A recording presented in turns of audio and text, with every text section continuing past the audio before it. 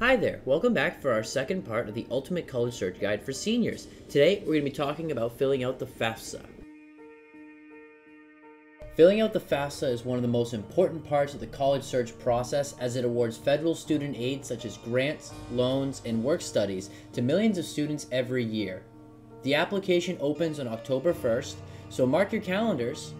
You should set a plan to file on October 1st or as close to that date as possible because this aid is often a first come first served basis and it's also free. So it doesn't hurt to apply and you never know what aid you may be able to qualify for. Make sure you also include your parent or guardians in on this process as they are likely helping you financially pay for college. You will need their tax information from the past few years to complete the form. Over on CollegeXpress.com, we have a step-by-step guide on how to actually fill it out. The link for that will be in the description below. One of the biggest mistakes most students will make is not adding all their schools to their FAFSA. You can have up to 10 potential schools to get your FAFSA results for, so save yourself the hassle of having to send your results later. Other mistakes that people tend to do when filling out the FAFSA are not actually completing it at all, using the wrong website. Remember, you can only access this form on FAFSA.gov.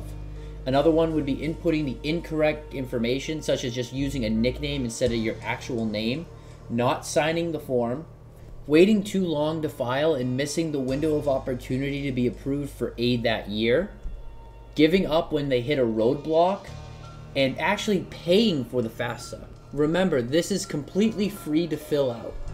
And more will be included in the link in the description below to help you avoid all of these mistakes and others. One last thing before we go, we'd like to remind you to keep searching for scholarships or start searching for them actually. The FAFSA will take you a long way, but it won't typically cover everything. So it may include money that you have to pay back later. So be aware that any scholarships you do earn can also affect your FAFSA results.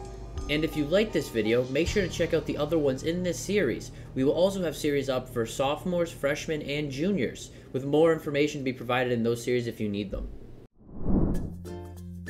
If you like this video, make sure to like and hit that subscribe button. Also, click the bell button if you want to know when the next video goes live for a notification.